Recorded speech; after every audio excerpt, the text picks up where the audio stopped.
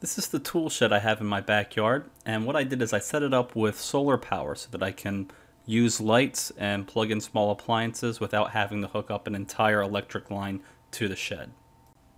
The panel is mounted to a 2-inch diameter conduit pipe that I dug 3 feet under the ground. To dig my hole, I just used a post hole digger and kept at it for a few hours until I got 3 feet deep. The post itself is a 10-foot long, 2-inch diameter conduit pipe. So once I stuck it into the ground with the hole fully dug, I took a look at how much I wanted to cut off the top so that it would even out. A general rule of thumb is that you want at least 50% of the pole to be underground. So once I decided where to make my cut, I just took a hacksaw and cut it down to the size I wanted.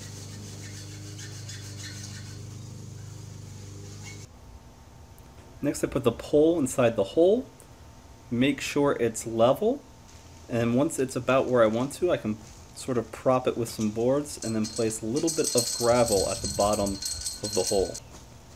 After I got gravel at the bottom, I'm going to pour in a bunch of concrete. And I'm just going to mix the concrete inside the hole. It's dry right now. I'll add some water and then mix it all up. Before the concrete sets, you're going to want to make sure that the pole is level again. And then once you have confirmed that it's level, place a few boards around it to make sure it doesn't slide while the concrete is setting. Once the concrete is set, feel free to top off the hole with gravel or dirt.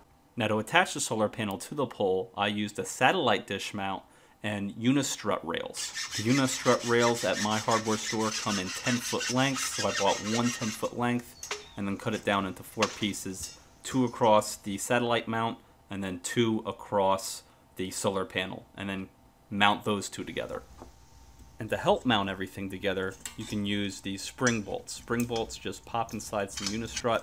Now my unistrut is a little thin, so I cut down my spring bolts so they would fit inside. And then once the spring bolts locked in, like they do right here, we can bolt it in for that added stability.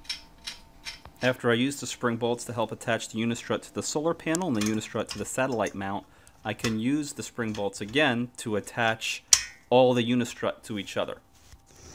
Now before we attach the solar panel to the conduit pole, we want to wire everything up. So I took these solar panel extenders and then wired them inside some PVC pipe and then up into the shed.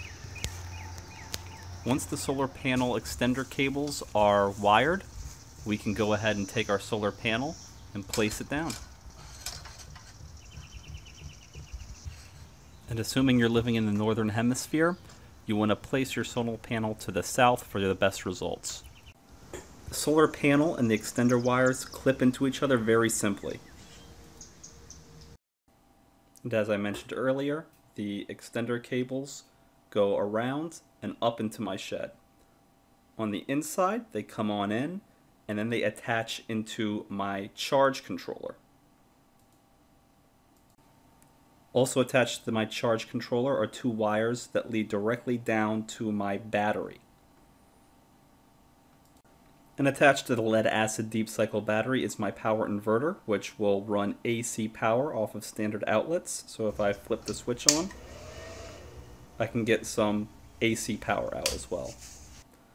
Now also attached to my power inverter is a cable that connects 12 volt DC power into a switch, which right now is off, but the switch leads to 2 sets of LED lights. When I turn the switch on, they come on.